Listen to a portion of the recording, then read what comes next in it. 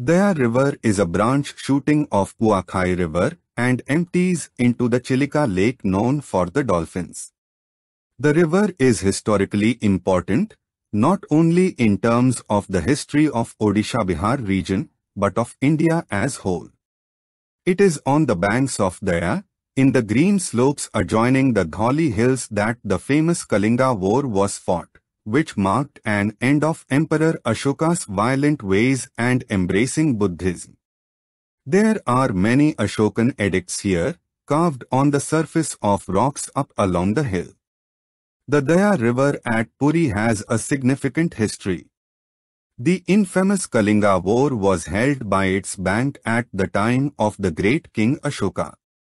The war was so violent with bloodshed that the water of the river had turned red with the blood of the victims. This event made Ashoka change his mind to be a generous ruler, and the rest is history. The river flows by the Dholi hills in Bhubaneswar. The river is a tributary of the Kuakhai River. Also known as the River of Blood, this river plays a significant role in providing the water for the living. You can have peaceful time by the river. Picnics can also be held. Some rock edicts as well as Shanti Stupa, Sadharma Monastery are the nearby attractions.